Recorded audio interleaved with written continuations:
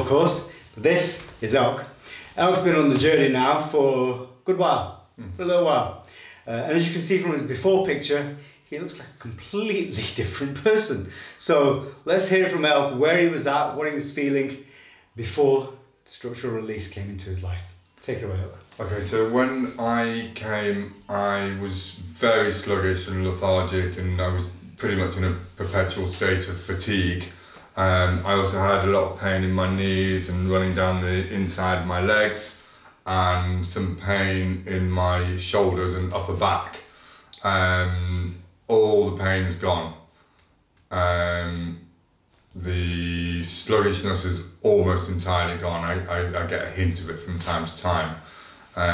But yeah, I'm feeling lots better in lots of different ways, and I'm seeing it coming through in my personality as well.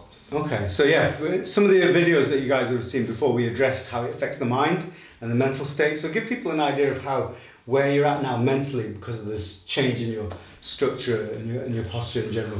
Well, I've noticed in my business I'm much more fearless. I'm much more willing to take risks and go for stuff, and sort of be proactive and move forward towards things. Where in the past I was a lot more fearful. And just a little thing we were talking about today in the session, I've noticed that often people recognise me and I don't know who they are, I don't recognise them.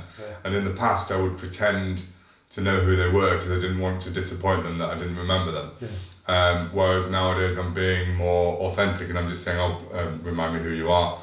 You know, actually trying to place them. And then once I remember them, I can actually talk to them as them, rather than some person that I'm trying to pretend that I know.